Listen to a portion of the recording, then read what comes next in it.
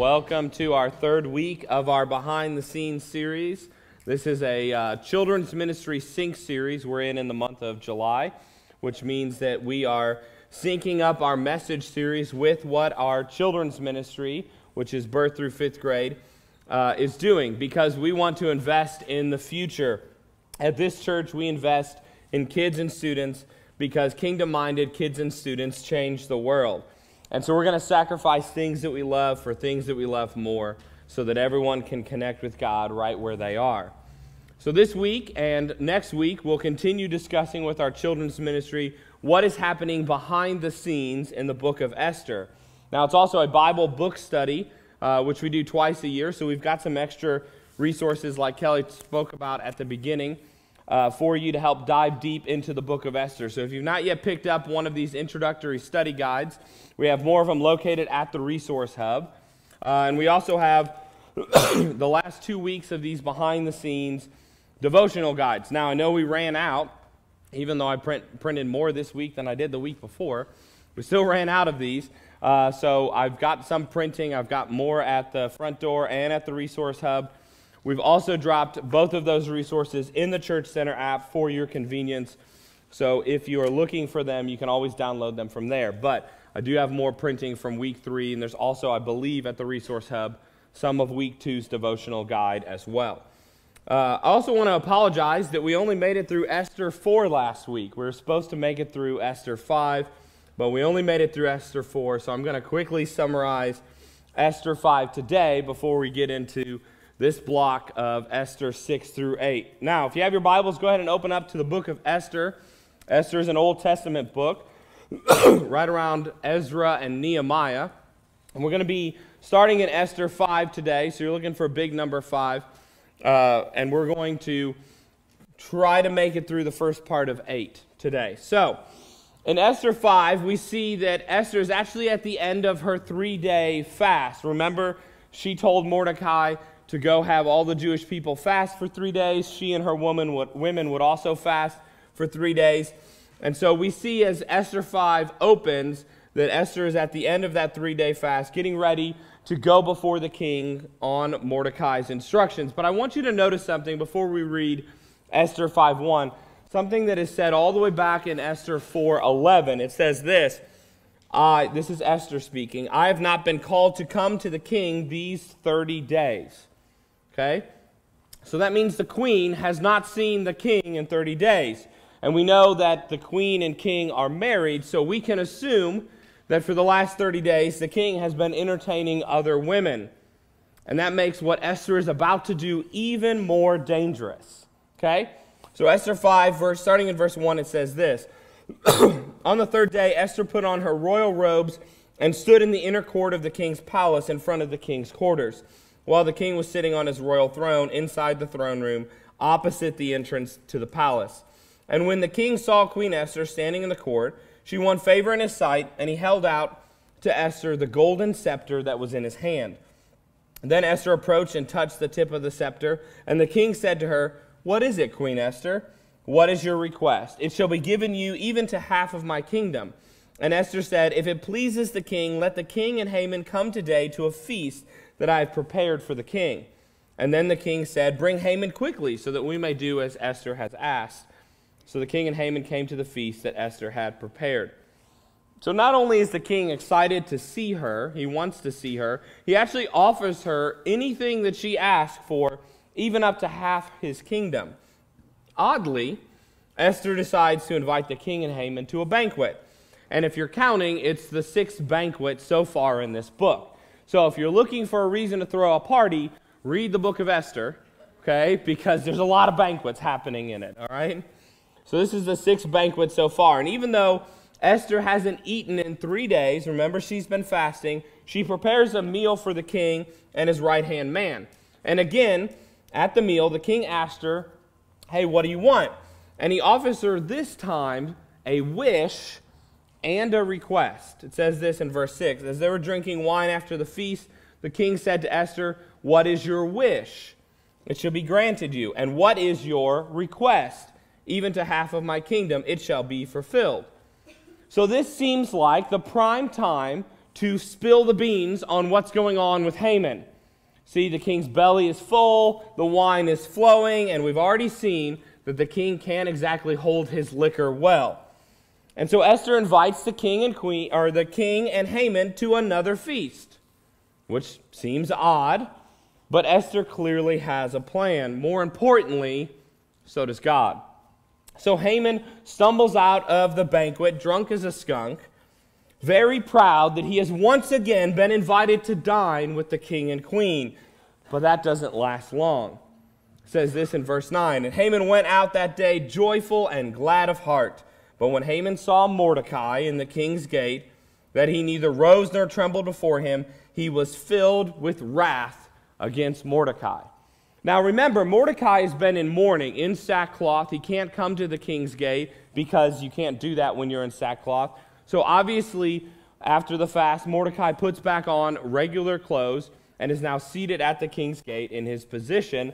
And Haman comes by, and once again, Mordecai refuses to pay homage to him. See, it doesn't take long for a prideful person to find something to upset them. So what does Haman do? He calls all of his friends and family together to brag about how great he is, but even that can't calm his anger. It says this in verse 13, "Yet all this is worth nothing to me so long as I see Mordecai the Jew sitting at the king's gate." And this section of Scripture should remind us just how foolish Haman is. It makes you wonder how a guy like this got so much power. But fear not, Haman's wife and all of his friends have a great solution to the Mordecai problem. It says this in verse 14, "Then his wife Zeresh and all his friends said to him, 'Let a gallows 50 cubits high be made, and in the morning tell the king to have Mordecai hanged on it. Then go joyfully with the king to the feast.' And this idea pleased Haman, and he had the gallows made." Now, when we hear the word gallows, we think a hangman's noose, right? That didn't get invented till centuries later. So what they're actually talking about is a 75-foot tall spike that they want to impale Mordecai on. Okay, so the book of Esther's got lots of parties and some very graphic details about death in it. So Esther puts off telling her secret to the king in the first party, and it seems like that was a mistake because things keep getting worse. On the other hand, Haman is very confident that he will finally be done with Mordecai, and so he has his servants work all night long to build this 75-foot tall stake in his backyard. And at this point in the story, you would think this is the point when God's going to show up, right? God's going to come in and crush Haman, and it's going to be great. See, Esther is finally brave enough to go to the king, but God doesn't show up in the way that we think he would. And Esther puts off telling the king, and the situation went from bad to worse. And we can learn from this situation up to this point that sometimes bad things happen to us that we just don't understand, right? Sometimes we even think that we see the solution in front of us, but things are actually worse than we thought. Like Esther and Mordecai, we don't understand why God allows the things that he allows. I mean, at this point in the story, we don't really see the hand of God. It seems like Haman has more control over the fate of God's people than God does. And the only people who are actually working for good are sound asleep and don't even know what's happening. And as night falls in chapter 5, we expect the morning to begin in chapter 6. But we actually find it's still nighttime in the palace, and the king has a problem. Starting in verse 1, it says, "On that night the king could not sleep. And he gave orders to bring the book of memorable deeds, the Chronicles, and they were read before the king. And it was found written how Mordecai had told about Bigtha and Teresh, two of the king's eunuchs who guarded the threshold, who had sought to lay hands on King Ahasuerus. And the king said, 'What honor or distinction has been bestowed on Mordecai for this?' And the king's young men who attended him said, 'Nothing has been done for him.'" So the king can't sleep, and he asks for this book of memorable deeds to be read to him. And you might be thinking, this is going to be some riveting reading, some King Arthur type stuff. But it's not. It's more like spreadsheets with dates and events and names and outcomes. And maybe that's why the king wanted it read to him. I know a good spreadsheet puts me right to sleep, right? But the king's servants just so happened, by coincidence, of course, to be reading the account of Mordecai saving the king's life. And as Haman is happily on his way, skipping to the king's palace to ask permission to kill Mordecai, we have the king's servants reading this story about how Mordecai saved the king. And that fact that nothing has been done for Mordecai would have been shocking to the king, because Persian kings were famously generous for rewarding people for their service. So let's keep reading. And then the king said, "Who is in the court?" Now Haman had just entered into the outer court and the king's palace to speak to the king about having Mordecai hanged on the gallows that he had prepared for him. And the king's young men told him, "Well, Haman is there, standing in the court." And the king said, "Let him come in." So Haman came in. The king said, "What should be done to the man who the king delights to honor?" And Haman smiles. You know, like in the Grinch movie, when the Grinch smiles. That's what I picture Haman doing here, right? Haman says to him, "Well, whom would the king delight to honor more than me?"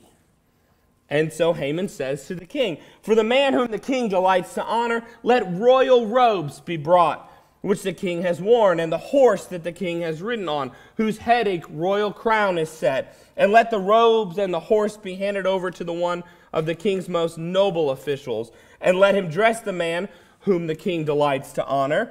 And let them be led on the horse through the square of the city, proclaiming before him, 'Thus shall it be done to the man whom the king delights to honor.'" Right? So Haman is excitedly skipping over to the king's palace to finally kill Mordecai. And the king is equally excited that Haman just so happens by coincidence to be in the court, because he's not exactly sure how he's going to reward Mordecai. And so Haman comes into the king focused on revenge and is shocked when the king wants to honor someone. And since the king never mentions Mordecai's name, he most certainly is talking about Haman, right? It's a dream come true. And Haman is in la-la land telling the king of all these great things that he should do for him to honor him. And in this daydream, we actually see Haman's true motive. See, wearing clothing that belongs to the king is actually asking for kingship. Okay? The king's horse, whose royal crown or crest was sitting on, is considered the king's movable throne. No one but the king could use his scepter or his horse. So Haman is clearly trying to take power from the king here. But listen to the king's response to Haman's daydream. The king says to Haman, "Hurry and take the robes and the horse, just as you've said, and do it for Mordecai the Jew, who sits at the king's gate. And leave nothing out that you have mentioned." So Haman took the robes and the horse. He dresses Mordecai, leads him through the square of the city, proclaiming before him, "Thus shall it be done to the man whom the king delights to honor." Haman spent all night anxiously waiting to shame Mordecai before the entire city by impaling him on a 75-foot tall spike. And instead, he sees his enemy receive the honor that he thinks he deserves, the one he's been working his whole life for. And even worse, he's the guy leading Mordecai around the city, shouting this proclamation, "This is the man the king wants to honor." Interesting. And Esther 6 closes like this. Mordecai returns to the king's gate, but Haman hurried to his house, mourning and with his head covered. And Haman told his wife Zeresh and all his friends everything that had happened. Then his wise men and his wife Zeresh said to him, "If Mordecai, before whom you've begun to fall, is of the Jewish people, you will not overcome him, but will surely fall before him." While they were yet talking, the king's eunuchs then arrive and hurry to bring Haman to the feast that Esther has prepared. What an incredible reversal of fortune. God had a plan and was patiently working on it for a long time. We talked about this last week. There are no coincidences at all. Okay? Coincidences are not a thing. It's actually God's providence. But what we often look for is God to intervene into our situations in a supernatural way. And God can do that even today. God is still in the miracle working business. But what we often don't realize, what we are often unable to understand or believe is what God did here for Mordecai. See, God is so powerful that he's able to save Mordecai without ever resulting to the supernatural. And if you look at all of these events in Esther so far as single events, there's nothing really strange or unusual about it. It's just people exercising their free will. It's people who are doing whatever they want to do to get as much power and control as they want so they can rule over other people. There's nothing really strange about it. But when you put them all together, you cannot help but see that something is happening here behind the scenes. I mean, look at it. Haman builds the gallows, right? Goes into the king, excited to see the king. The king just so happens to be awake that night, unable to sleep. His servants just so happen to turn to the account of Mordecai. Mordecai just so happened 4 years ago to not receive a reward for saving the king's life. Haman just so happens to be in the court when the king needs someone to tell him how to honor Mordecai. Haman just so happens to be the guy who's got to honor Mordecai, right? All of this, you could say, okay, all by itself could be maybe just, happen chance, right? But there's not any coincidences. God has been working out these plans, right? God is the hero of the book of Esther, even though he does all of his work behind the scenes. God is the one who's been orchestrating these events from the very beginning without ever removing man's free will. Each character in the book did whatever they wanted to do, yet God was still able to orchestrate it all in order to fulfill his purpose. Look what happens next in Esther chapter 7, verse 1 through 5. So the king and Haman went to a feast with Queen Esther. And on the second day, as they're drinking wine after the feast, the king again says to Esther, "What is your wish, Queen Esther? It shall be granted to you. And what is your request? Even to half of my kingdom it shall be fulfilled." And Esther answers, "If I found favor in your sight, O king, and if it pleases the king, let my life be granted for my wish, and my people for my request. For we have been sold, I and my people, to be destroyed, to be killed, and to be annihilated. And if we've been sold merely as slaves, men and women, I would have been silent, for our affliction would not be compared to the loss to the king." Then King Ahasuerus said to Queen Esther, "Who is he? Where is he? Who would dare to do this?"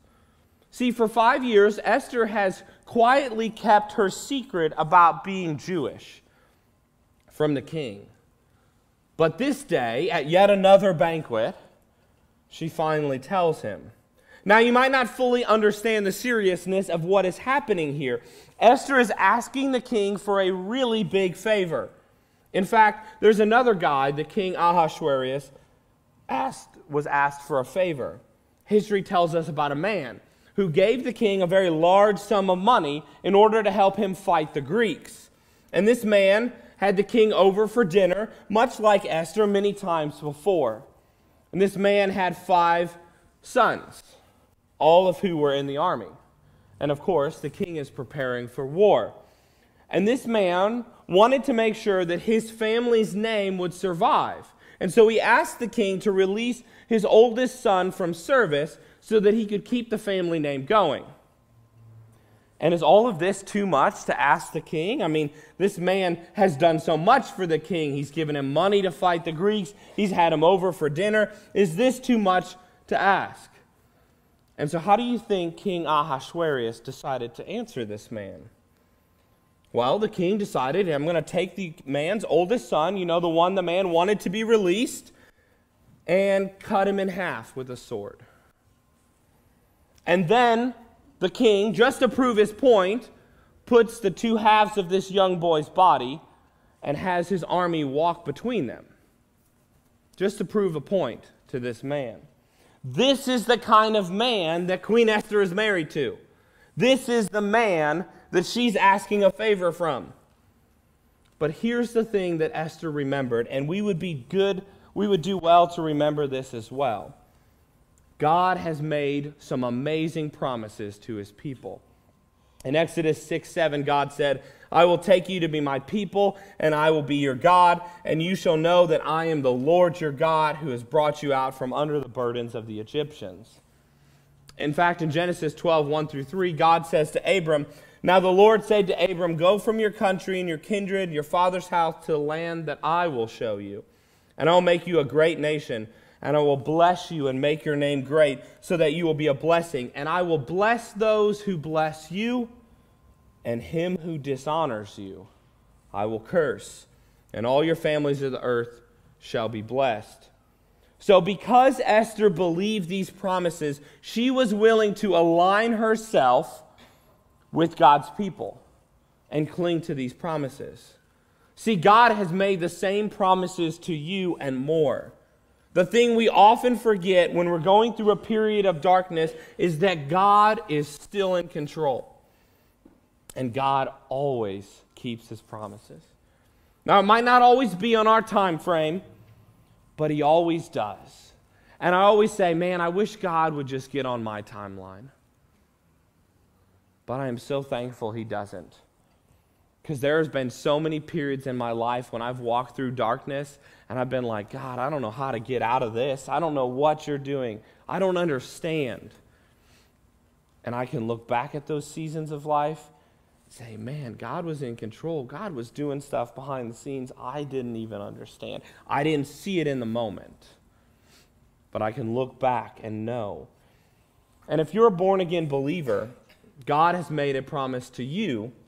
In Romans 8:26-28, he says, Likewise, the Spirit helps us in our weaknesses, for we do not know what to pray for as we ought, but the Spirit himself intercedes with us with groanings too deep for words.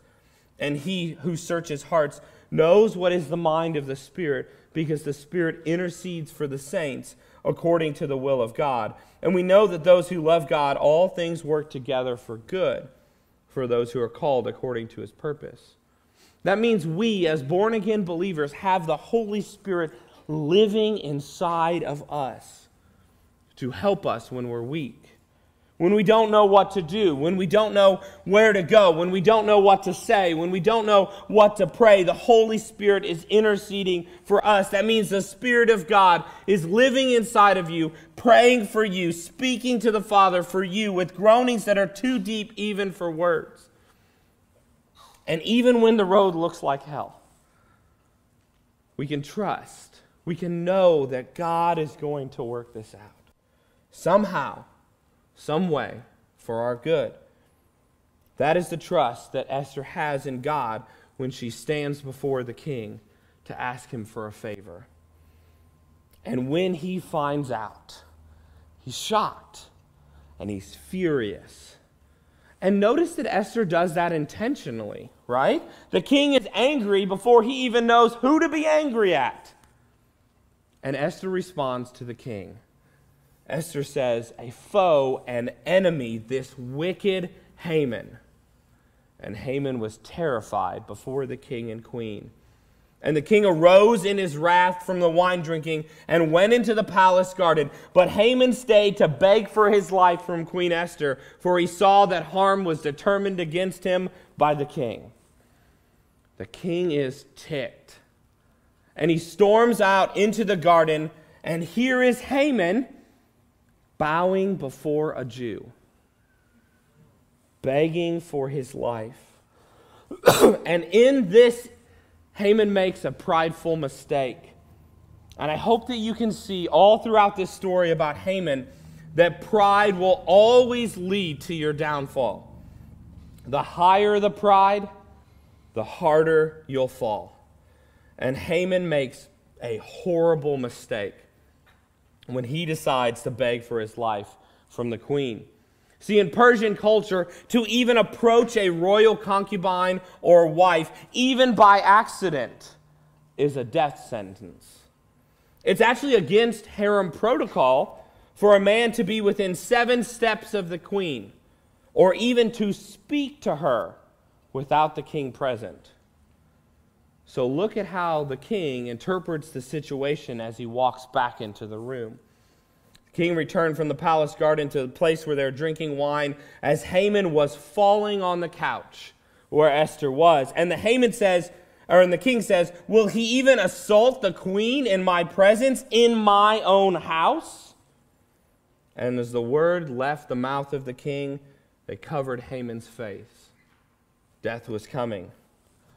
Now, whether the king finally put everything together, Haman's trying to kill his wife, he wants the royal robes, the signet ring, the royal parade with the movable throne, I don't know. But it's clear the king is done. And then, of course, by coincidence, here comes Harbana. One of the king's eunuchs in attendance says, "Moreover, the gallows that Haman has prepared for Mordecai," the one whose word saved the king, "standing at Haman's house, 50 cubits high." King says, "Hang Haman on it." So they hang Haman on the gallows that he had prepared for Mordecai, and the wrath of the king is abated. Brings us to Esther 8. And I just want to touch on Esther 8 to set up for next week as we finish up this series. Esther 8, 1-3 says, "On that day, King Ahasuerus gave to Queen Esther the house of Haman, the enemy of the Jews. And Mordecai came before the king, for Esther had told what he was to her. The king took off his signet ring, which he had taken from Haman, and gave it to Mordecai. And Esther set Mordecai over the house of Haman. Esther spoke again to the king. She fell at his feet, wept, and pleaded with him to avert the evil plan of Haman the Agagite and the plot that he had devised against the Jews." See, that edict was still out there. The Jews were still set for annihilation. Just because Haman is gone doesn't mean that has been rescinded. And so we'll have to wait till next week to see what the king says. But as we move into our time of response, I want you to see this great reversal that has taken place. Haman is impaled on the very stake that he built in his own backyard to kill Mordecai. And Esther risked her life in order to save herself and her people. In an even greater way, Jesus gave his life in order to save his enemies. Like Esther, he left his throne and he identified himself with his own people, but we rejected him. We actually called for his crucifixion. And can you imagine the anger of God in that moment? I'm sure it was far greater than the anger of King Ahasuerus as he walked back in the room and saw Haman with his wife. But how does Jesus respond in that moment? With mercy, Jesus says, "Father, forgive them." See, in spite of our sin, Jesus forgave us. And he's offering that to you today. If you've not yet accepted Jesus Christ as your Lord and Savior, if you've not yet received his forgiveness today, I want to invite you as we continue in worship day today to come and speak to someone who's wearing a blue or red lanyard. They would love to speak to you about what it means to follow Jesus Christ. But we also see in the book of Esther, today's passage especially, that God is working behind the scenes. So I want to invite you. If you feel like you're walking in darkness today, if your life feels like hell on earth, if you're struggling to understand why God would allow whatever it is that's happening in your life to happen, if you're struggling to understand where God is in this darkness, if it feels like the weight of the world is crushing you, and you're crying out to God saying, "Why? Why, God?" If you're struggling to see God's moving in your life, I want you to know that he is. You might not understand it. Life might be really hard right now. But we can learn from Esther that even at the face of death, God is working behind the scenes. God is doing stuff that we don't even understand. We can't see it in the moment. When we're in darkness, all we see around us is darkness. All we see and feel around us is pain. Maybe that's what you're going through right now. I want you to know that God is faithful. God will keep his promises. And it's going to be hard, but you've got to trust. See, Esther and Mordecai were not following God, but they were raised as Jews. So they understood God's promises for his people. And maybe you're not following God right now. Maybe you've walked away. Maybe life has been so hard that you're done with God today.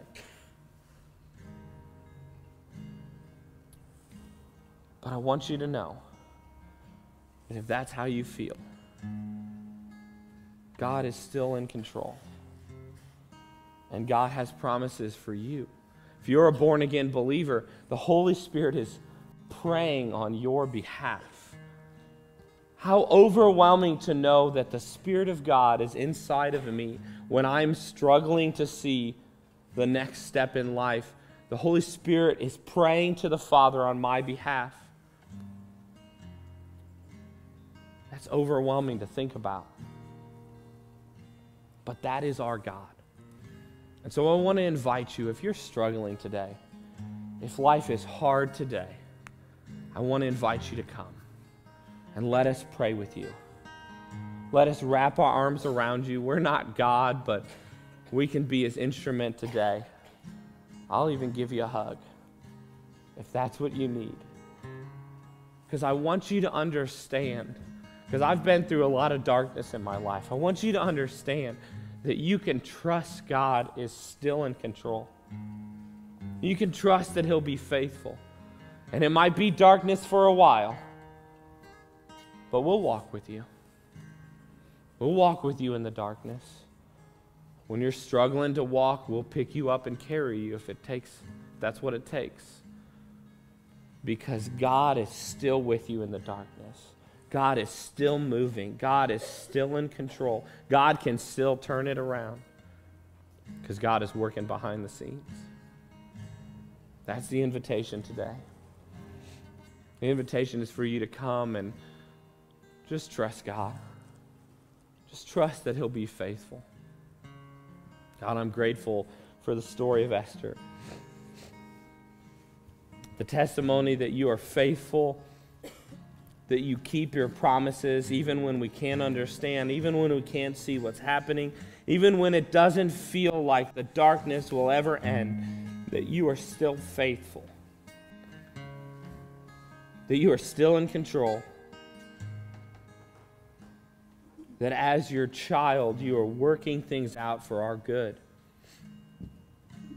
And we might go through a season of pain.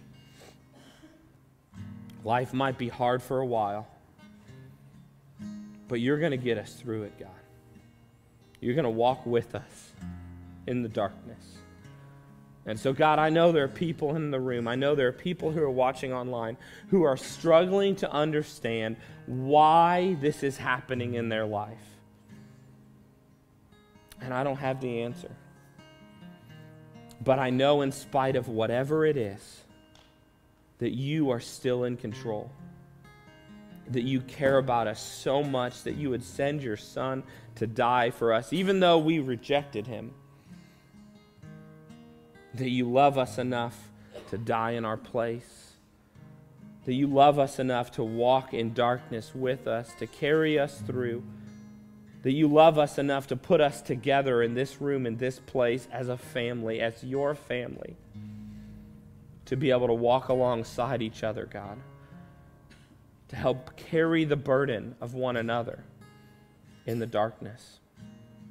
And so, God, I pray as we continue to worship you, that if there are those struggling, that you will bring them to us so we can love them and pray with them and walk with them in the darkness. pray all this in Jesus' name. Amen.